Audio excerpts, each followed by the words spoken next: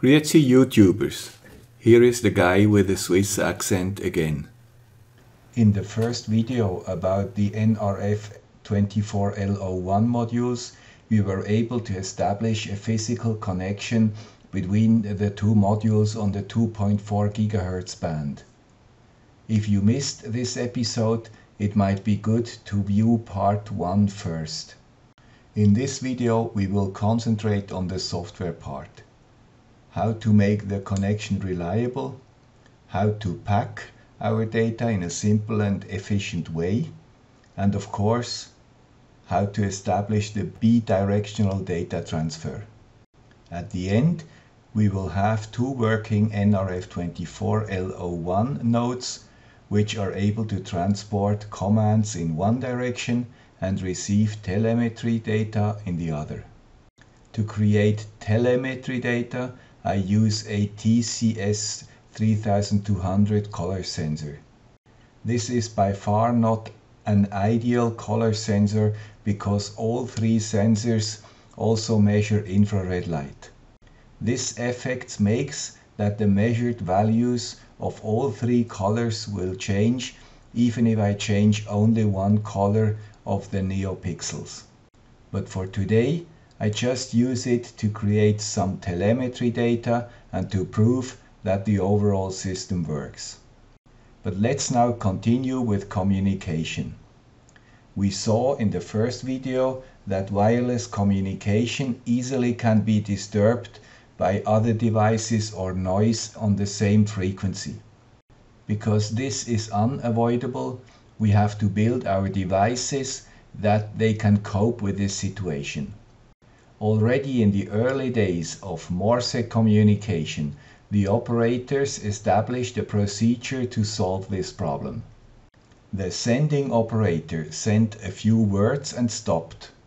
The receiving operator decided whether the content of the message he heard was correct. If so, he sent a short acknowledge signal back to the sending operator. If the frequency was noisy, the receiving person would not hear the message or not correctly. Then he would not acknowledge it and the sender, after a short time, repeated the same message again. It could also happen that the message was received correctly, but the acknowledge signal was somehow disturbed. This had the same effect on the sender. He had no acknowledge and had to repeat the message again. In these days, the messages were usually clear text and the receiver was able to judge whether the content was okay or not. But of course only if he spoke the language of the transmitted message. In my case, this was definitely not true when I had to transmit Arabic names of refugees from Damascus to Geneva during the Lebanon War in 1982. And today the sender for sure cannot judge whether the message is right or wrong. This is why checksums were invented. At the end of each message, a unique checksum is added to the message. Because the receiver knows how this checksum was calculated, he can check if either the message or the checksum was correctly received. These principles are implemented in the NRF24L01 chip. If you enable this function, the sender adds a checksum and the receiver acknowledges the correct reception of the message back to the sender. If the sender gets this acknowledge, it continues with sending the next package. If not, it repeats the same package till it gets the acknowledge. After a certain number of retries, it stops and informs the sketch about the failure. All this is done without your intervention by the chips itself. Pretty neat. You can even set the maximal numbers of retries.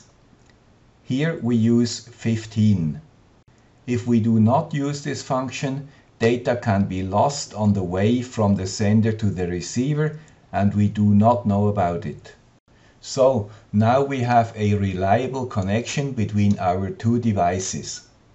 In the next step, we have to find a way to package our data to a format which can be transported by the NRF chips. The maximum package size between two NRF24L01 chips is 32 bytes. This means it could, for example, transfer the sentence "the quick brown fox" in one package because the sentence consists of 19 ASCII characters. However, it could not transfer the sentence "the quick brown fox jumps over a lazy dog" because this sentence has 42 bytes and is too long. If you want to transfer this sentence, you have to divide it into two parts. This is not done by the chips. For our example today, we only need to transfer 3 integer readings of the potentiometers in one and 3 floating point readouts of the TCS 3200 into the other direction. So we have to package these numbers into the 32-byte data package. In order to keep it simple and stupid, I use data structures. A structure is a simple but very powerful thing in the Arduino IDE.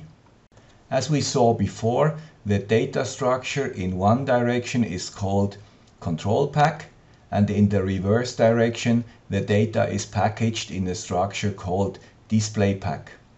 First you have to define the content of these structures. Let's use the control pack structure as an example. The structure has to carry the integer values of the readings of A0, A1 and A2. So we define the structure control def in a first step. And in the next step we have to define the variable control pack using the newly created type. This statement looks exactly the same as if you would define a variable as integer.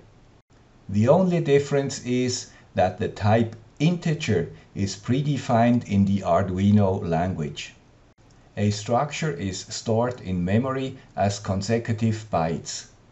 If we want to transfer it over our communication channel, we just have to provide the memory address of the first byte of the structure and its length to the sending routine. Addresses in Arduino language are identified by an ampersand. Our structures are much smaller than the 32-byte maximum, and we would have plenty of room for other data. To add data, just include its definition and name in the structure, and the rest is taken care by the IDE and the NRF chips. Again, very neat. Just for information, a NRF24L01 chip can receive data from 6 different senders at the same time. Each pipe has to have a different address, of course. And keep in mind, all these devices have to operate on the same channel. Now we have everything to establish a reliable connection and can move on to the sketch. In this example, I use the same sketch for both Arduinos. Each Arduino gets its role by reading an input pin during setup. If this pin is high, the module executes the role potentiometer, and if it's low, it executes the role neopixel. A simple jumper is used to select the role. The sketch starts with the initialization of the RF24 and the neopixel objects, and with the definition of the 2 pipe addresses. In the setup, we start the NRF module with the command radio.begin and open the 2 pipes according to the assigned roles and set all the different parameters we discussed above. The statement radio.printDetails sends the actual configuration to the serial monitor. Here we can check if all the prerequisites like channels and transmission speeds, are the same for the sender and the receiver. Very important for debugging. Then we set the devices in the listening mode, which is default.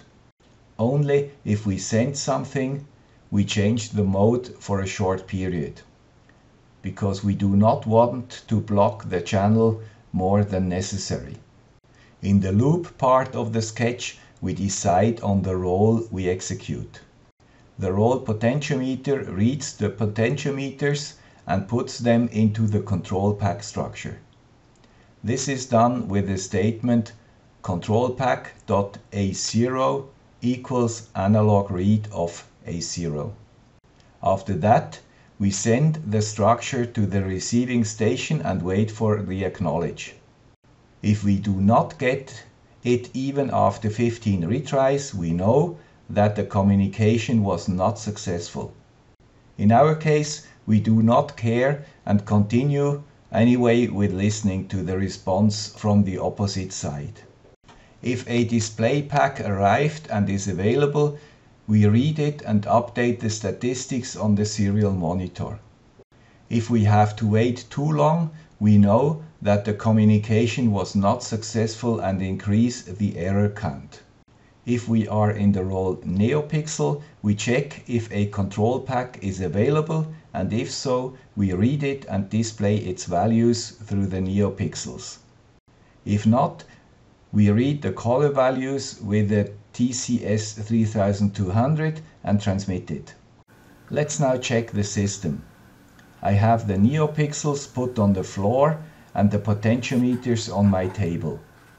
If I turn the potentiometers, the color of the NeoPixels change. Success. And the values returned from the color sensors also change. Success again. Let's now look at the success statistics. It shows how many of the last 10 transmissions were successful. With this setup, you can now start your own tests. I moved one of the devices into another room upstairs, just to show you how important such tests are. If I leave the NRF module alone, the transmission is not working at all. All 10 packets are lost, all the time. If I take the NRF module and move it just a few centimeters, the success rate is 100% and the communication works perfectly. This is because we work with microwaves, and the wavelength is only a few centimeters.